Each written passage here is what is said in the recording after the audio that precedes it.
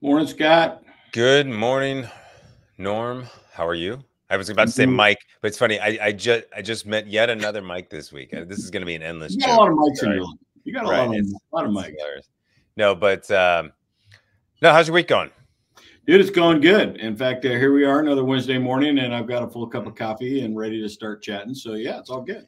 No, great. I think as spring is upon us, Yeah. and I think a lot of folks, we say summer is PCS season. When is military retirement season? Is there a general trend from your Wow. perspective? What a great question. And, I haven't really prepped for it, right? But it seems that April, May window kind of through October, right? That seems like kind Yeah. of busier. I don't have any data really to kind of back that up, For but me, what it seems like, right? yeah, for me, I just I feel like I hear September a lot and kind of late May, June, Yeah. whatever that means. Anyways, You but know, well, we're it might starting be. to we're starting to track a lot of that, right? And Yeah. once we bring up Blue Water Digital, I'll be able to pull that up and look through that. And Steve Weeman and myself will be able to go through the data, and I'll be able to tell you, hey, Well, here's when the actually, majority of people are stepping into terminal, right? and this is kind of the point of today's conversation. What's some of the data we can use to make more informed decisions, right? Sure. And the timing of things, of course, important. What are the value of things? And timing of it could be relevant. Is maybe we're doing like a virtual, online kind of a more organized workshop where we get Yeah. other speakers coming in or something. Maybe we would do that in September when it's more hot, and or maybe we should do it 6 months before. Anyways, that's a good data point to discuss. But the topic of today's show was around the idea of we've served for this career in the military. If you've done 20 plus 30 years, we know we've earned the pension, and we know we've earned the opportunity to join the civilian workforce, um, not ahead of your peers or anything like that, but you've got an established career behind you. Yes, there's going to be a transition. People realize, it's not just a step right over necessarily all the time. Sometimes it might be. Right. But what's not obvious is, okay, well, what is it worth? What should I be asking for? Or what can I even expect? Especially, maybe this conversation, Mike, is geared more towards people who just are now starting to enter the retirement window and go Sure. like, all right, there's many things out there. At some point, I got to get paid. What's the market? What's the marketplace out there? I mean, $100,000 today is not what $100,000 what it was just a few short years ago, and Sure. we understand that a lot from the financial side of things. So, what I wanted to do is bring up uh, the total military compensation calculator, just for a quick, get us in the ballpark. Kind of show us, what are we expecting when we're coming off active duty. We're used to seeing what's in our LES, but what it says on your LES doesn't always equate to the overall value you're getting from serving in the military. Your medical's paid for. They Well, you they have a lot move. of tax shelter Yeah, things. yeah, they move you across the country. You're barely paying any taxes. And what I like about this calculator, we're looking at an '06 with 30 years, and depending on your zip code, and I'm guessing this is the Virginia Beach area, Yeah. right, Mike? It is. So, '06 in Virginia Beach, at 30 year, obviously they're going to have a high, annual basic pay, 170, but the total regular military compensation is already well over $200,000.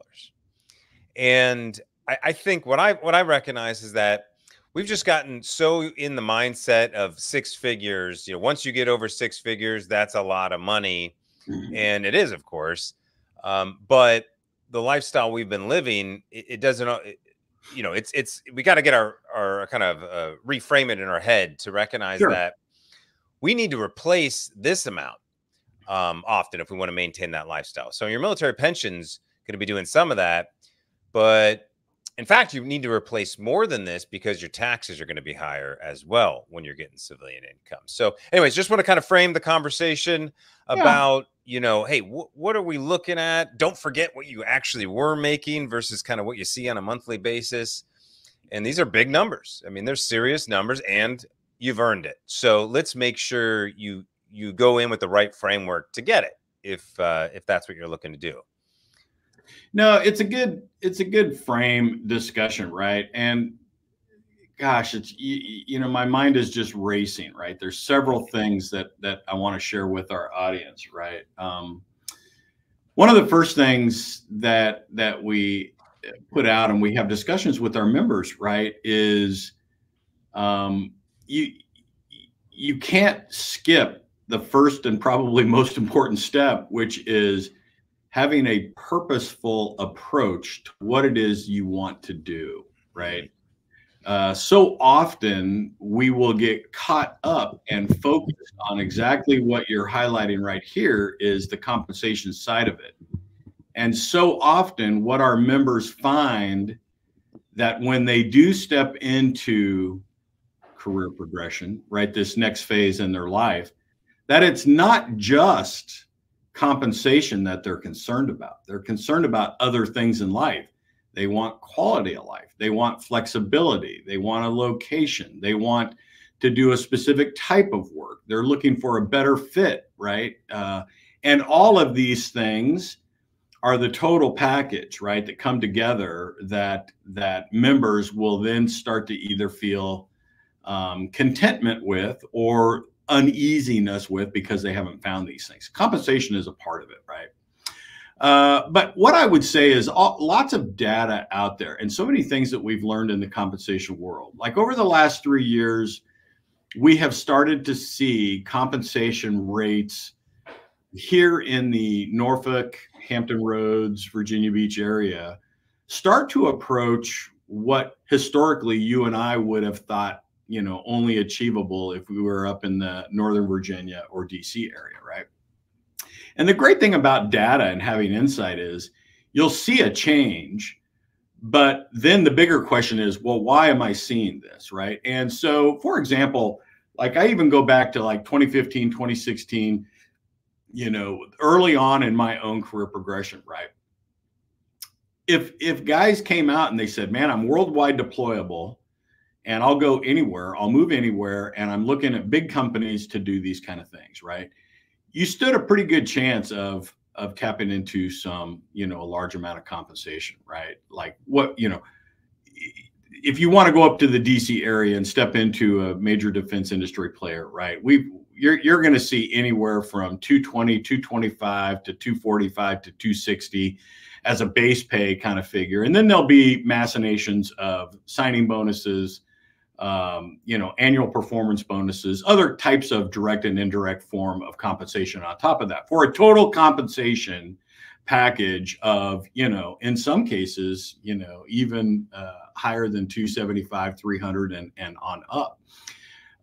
Some of the rates that, if you were going to touch that 225 bracket as a 06 retiring, years ago, that 2015, 2016, 2017, that was normally associated with a move to DC.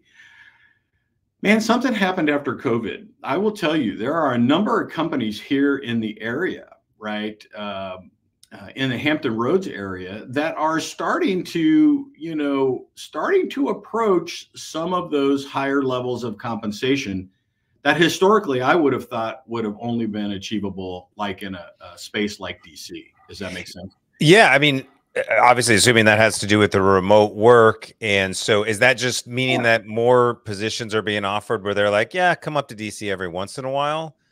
Well, it's a good question, right? I mean, this gets into the why are we seeing this, right? The data is one thing. I can see, okay, you've got 200, 300, 400 people through the gonculator, and this is what it looks like. And we're seeing these increases. Now the question is why?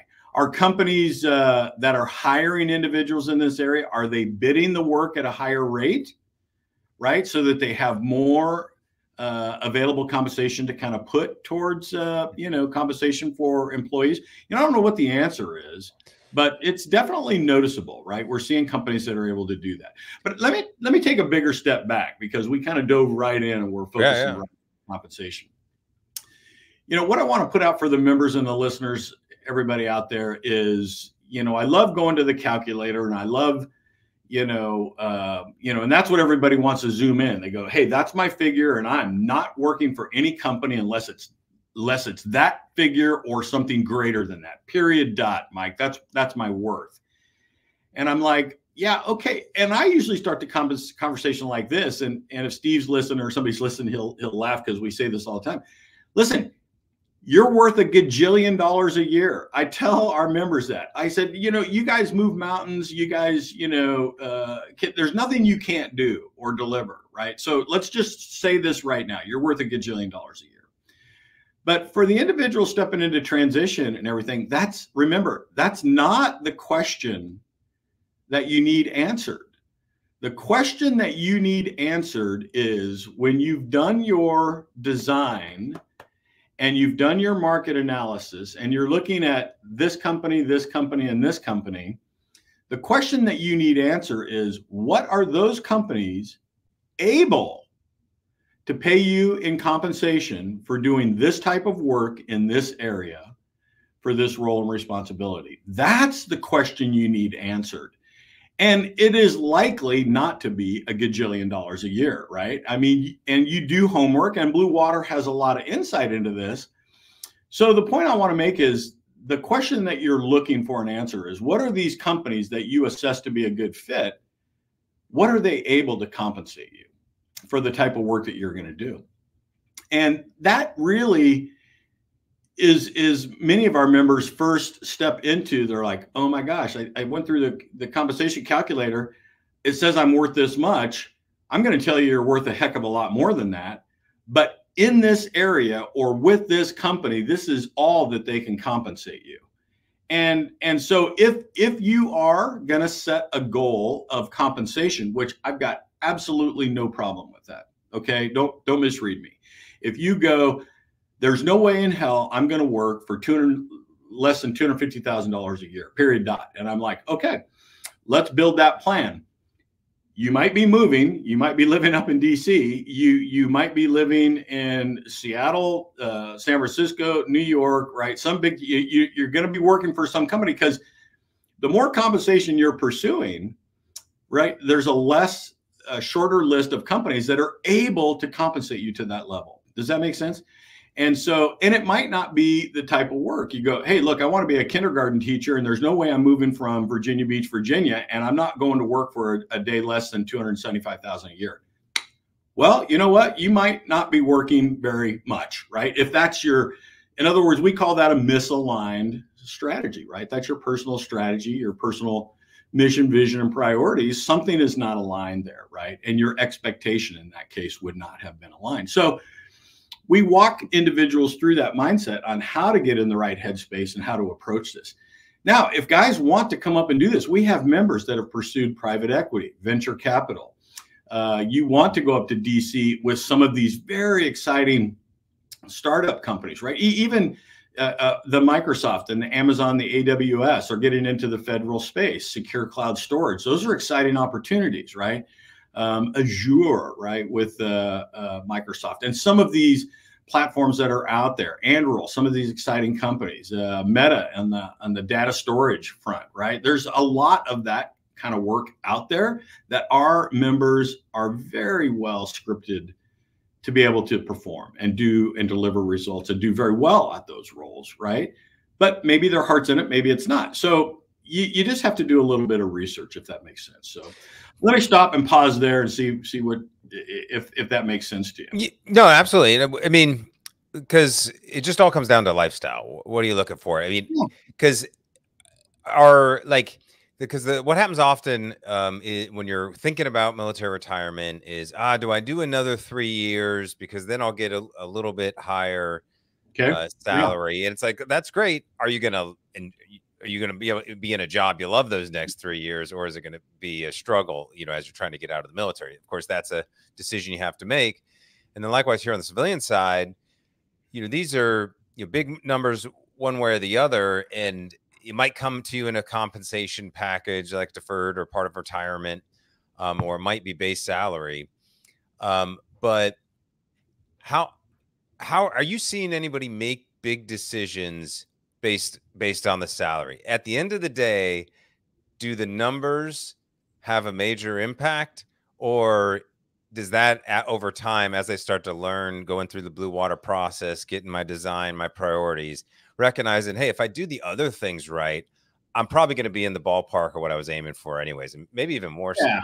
No, it's a fair question. So a couple of things I want to tease out of that. So direct answer to your question, are we seeing people that are just, chasing hard, compensation out there? Some, but I can think of 2 instances off the top of my head where we had members accept an offer with a company that was on order of $15,000 to $20,000 less than another offer because this one was a better fit. I've absolutely seen members that have come through Blue Water that have had 2 offers simultaneously that they had worked very hard and they had networked their way into. This one, you got to be full-time living up DC, and this is what it's going to look like, and we're going to pay you $225,000 a year or $230,000 or whatever it is. This one for another major industry competitor, also a major defense industry player, right? Okay, no, you can live down in the Hampton Roads area, but 2 days a week, we'd like to see you kind of traveling around and doing some other things. Hey, but we're only going to be able to give you a total comp package of around 200, 205. You with me? So clearly there's a disparity within a year of $25,000, right? A year. And at the end of the day, the individual looked at it. He goes, hey, I think this is a better fit for me and my family. It's going to give me more flexibility. And they took that offer. Okay. So I like to think now, maybe day one, they would have just jumped on the high dollar, but there's a learning process as you go through your career progression. You go, okay, it's not all about compensation, right? Maybe it's about flexibility of life. Maybe it's about, man, I've done 9 deployments in my life and I want to try to carve out some time and spend some time with the family, right? Maybe it's that. And so, yeah, I could make more money over here, but dude, it's just like when I was at Amazon, at corporate America, right? I mean, in Seattle, at South Lake Union, man, I tell everybody, yeah, it was a lot of compensation, right? It was almost life-changing for the time that I spent there. But it was a 0430 to 1930 gig every single day. And 6 months out of the year, it's 7 days a week. Okay, so that's the level of commitment, right? And so wrap your brain around that. Yeah. Are you happy getting out of bed at 4:30 in the morning and driving downtown Seattle into the office to get going, right? Are you into that kind of thing?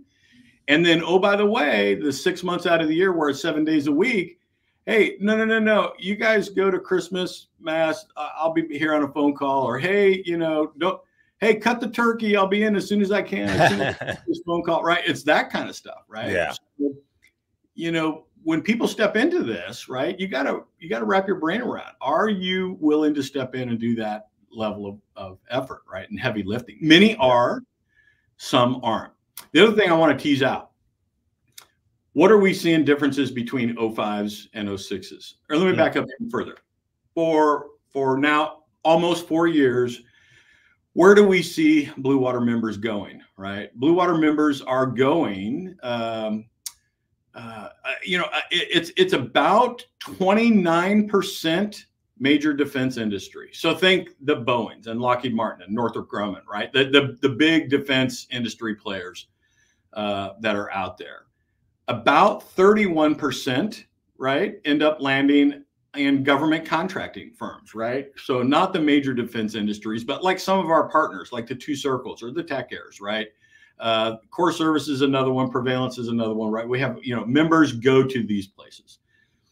But math in public now, okay, so that's 60%. Where are the 40% of the other members that are stepping through the pipeline? Where are they going? Well, they go in the other bucket. And so what's in the other bucket? I'm talking, corporate America, private equity, venture capital, right? The financial, like you want to go to Capital One, you want to go to Microsoft or Amazon. You want to go to, I don't know, Johnson & Johnson. You want to go to Centera Medical. You want to go to these other places. There's opportunities there. And we have the lion's share. If you just look at the percentage wise, we've got about 40% of our throughput land in the other bucket. So hold that thought.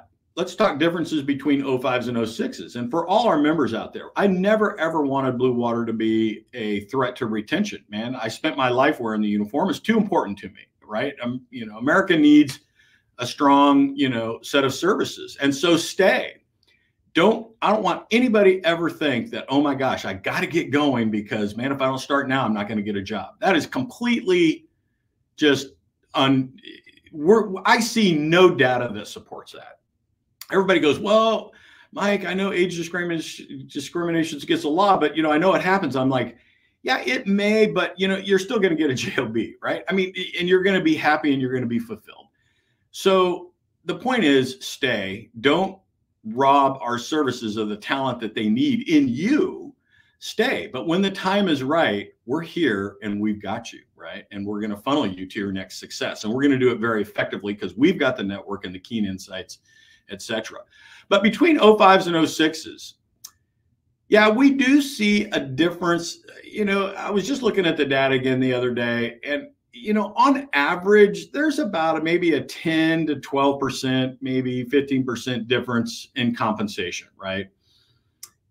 In the defense industry or government contracting bucket, right? And so just hang with me here. So, and maybe that's not such a surprise because many of these contracts, you know, are written that if they fill it with a person of this pedigree, this is how much you're going to pay them. If you fill it with a person of this pedigree, this is what the compensation is. And so maybe that doesn't come as a surprise. Now, ask me the question, what differences in compensation do we see or have we seen when members land in the other bucket? So you're talking about the corporate America that doesn't have that direct military where people kind of understand, if you're a colonel, then you should get this much. If you're exactly. Yeah. Okay. So they don't care about the specific rank that you once held. Like, you know, they may if they're doing some support of some federal program, but in general, right? In general, we don't see a lot of differences in the other bucket. It all comes down to how good of a salesman are you? How clearly, concisely do you communicate your value to a company in their language, right? I'm getting into my, you know, interview pitch, right? Remember, it's not about you, it's about them. And the part that is about you is what you're going to do for them, right? I mean, you know, we all just want to make the conversation about us. Hey, I did this and I did this and I did this and I did this. Look how sexy I am. Why wouldn't you hire me? And the fact of the matter is, it's not about you. A little bit is, but you have to be able to clearly convey your worth to that company and that hiring manager in their language, right? What are you going to do to solve their problems? And if you're good at that as an 05 stepping in, or maybe a more junior person, if you're really good at that, you're going to do well in that other bucket, if that makes sense, right? And that brings with it a little bit of uncertainty, and there's more networking that you will have to do. And so there's some other things that you'll have to do to achieve that, but it's all achievable is the point I want to make. The other thing I would say is, you know, Blue Water has recently, maybe over the last 18 months, started to see a flag presence coming through, you know, our cohorts. Our message is starting to resonate. The data, the network that we have, the connections, we're starting to grow and we're starting to visualize, right? You know, what we envisioned years ago. It's now starting to come into play. And you're like, wow, look at this network. Look at the people I can reach out and touch. We have a lot of insight in a lot of industries and companies, and people are willing to help current and future members achieve their vision. But something interesting, you know, I heard a flag officer say something the other day. He goes, and he was a very senior flag officer, and he stepped out and he's 62, 63. And I think a large part of his strategy was to step into the workforce environment. He was going to get hired by one of the major defense industry players at a very high level of compensation, and was going to do that type of work for you know, a number of years in his mind until he was 67, 69, something like that. He was going to have some earning potential. And what most defense industry companies do, like when you get to 65, that's it, right? I mean, they're slowly starting to wean you out. So flag officers that are stepping in at 63 have about 2 years, right, until you tap into 65, and now you're either going to stay with the company on a waiver or something else. A lot of them are like that, like the Lockheed Martins and Northrop Grumman's, the Boeings, right? You know, they do that. Not, you may be able to step back and do some consulting with the company above and beyond that age, but the FTE equivalent, sitting in a role, you know, driving some program, it becomes a challenge at that point. And I remember the comment that he threw out. He goes, "Man, nobody told me that. Like I didn't realize that, right?" And I'm like, nobody's going to tell you that, right? I mean, this is really what Blue Water is about, right? We can help you with your strategy. We can focus a lot of what you're going to, you know, be dealing with when you step into this new environment, right? So, you know, the TAP or other, you know, institutionalized legacy programs aren't going to tap into that. But so that was a lot kind of centered around compensation and what to expect and what it looks like and some of the comparisons and contrasts. But the majority, we have a lot of members, Scott, that are happy to stay in the Hampton Roads area. And listen, there is room here, and you can do all flavors. You can do major defense industry work. You can do government contracting work. You can land in the other bucket if you want here. We have local people here working for companies like Dollar Tree or Meta or Facebook, right? We have Centera Medical is another one, Johnson & Johnson, right? I mean, we've got a lot of these companies. And I think that kind of comes as a surprise to many military in this area because we don't run in those circles, right? We just think, oh, well, it's a military town and this is just, it's government contracting and defense and that's it. Well, that's not true, right? There's a lot of other, you know, things going on around here. You just got to get below the surface level and educate yourself on what's out there. No, absolutely. And I mean, there's, whether it's any military city or some of the bigger ones, you know, the Tampas, San Diego, there's entrepreneurship communities as well. Not saying you need to go start a business and be an entrepreneur, but, you know, tapping into those networks, you know, the small businesses need help. Maybe there's other ways to create compensation. You know, maybe you take the job that gives you less salary, but requires way less of your time, gives you more time at home with your family. And that way you can help your buddy out who's trying to start a new business. And maybe he pays you a few years later once it works out. You know, that's kind of look at it like, you know, that's your tool belt, right? And I think the sight picture really comes on for a lot of individuals. It's like, hey, maybe I'm not going to generate my revenue through just one thing. And many of our flag officers see this, right, for a number of reasons. They go, hey, I'm going to sit on this board. Hey, I'm also going to consult for this company. I'm also going to do some part-time work for this company.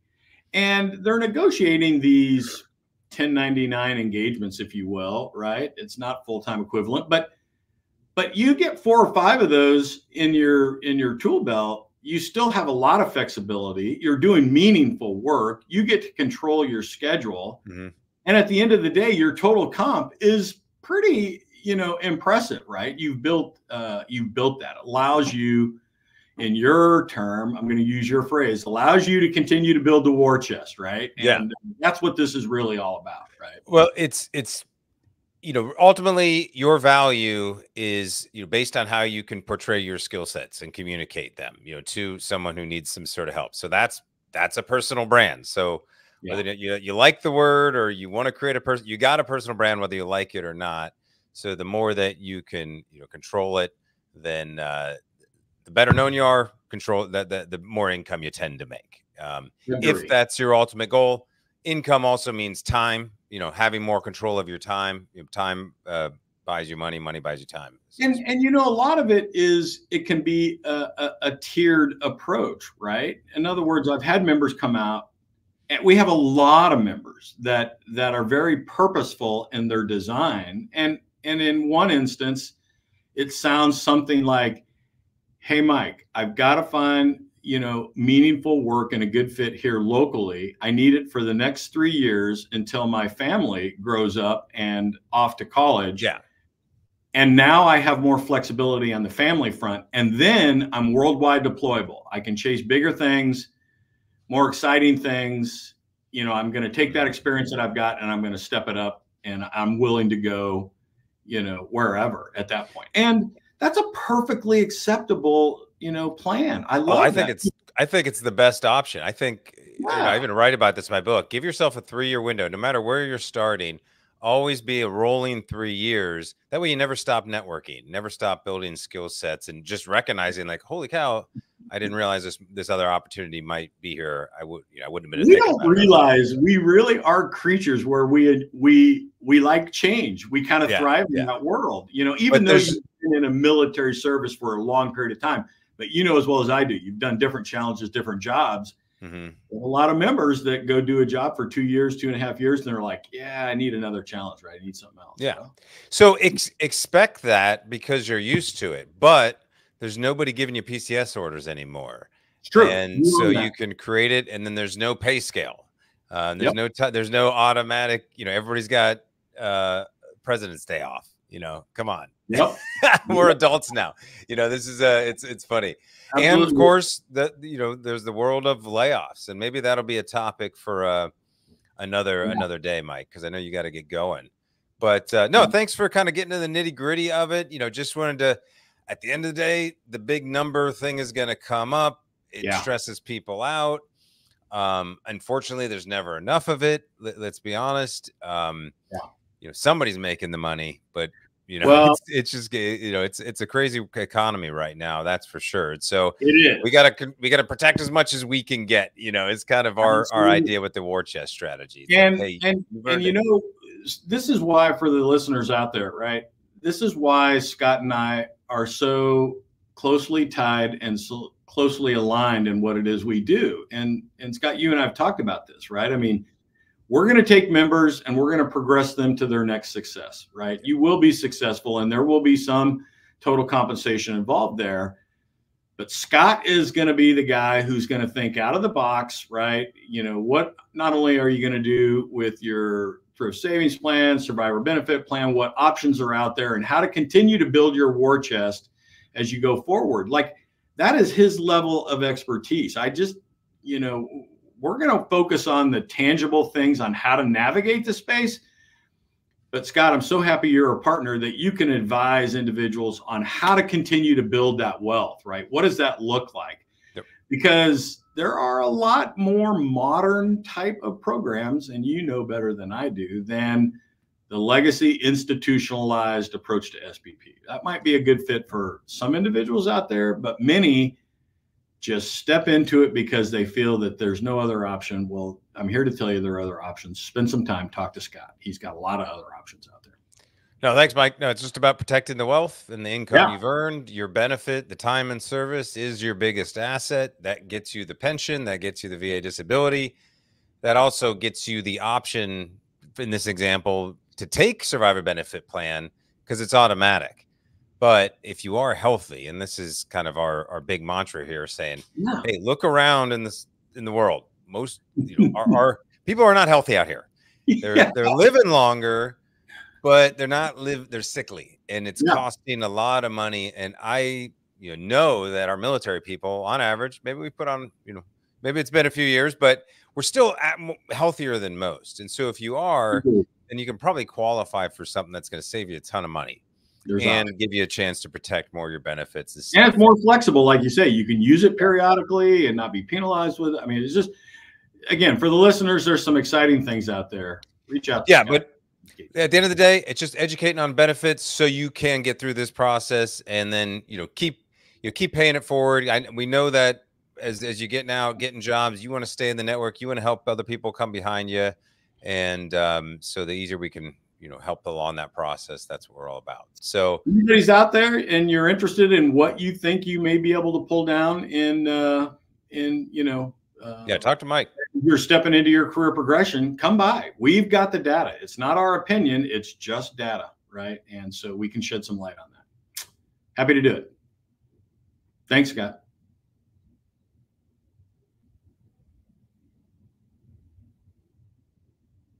Scott, I think I may have missed you. Looks like you're frozen.